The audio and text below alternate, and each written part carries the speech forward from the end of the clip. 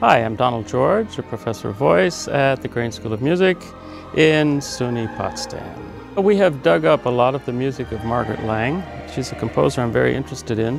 And the sad fact about Margaret Lang is that in 1920 she stopped composing. She was quite well known, quite famous.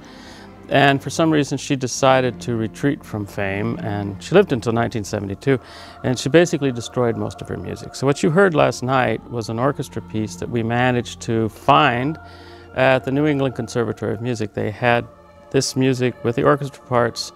Somebody had not sent it back to her, luckily, but had probably thrown it on a back shelf where it's remained for 100 years, probably in a box someplace.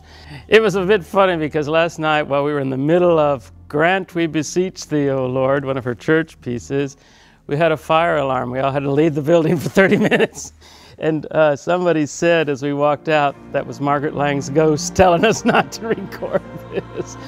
It was her own personal decision, I guess, but many composers have done this, or artists have destroyed their work, writers have destroyed their work.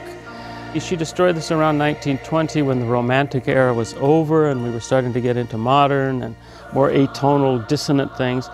And although she kept going to the symphony orchestra, maybe she didn't like that kind of music so much and she felt her music was outdated or something.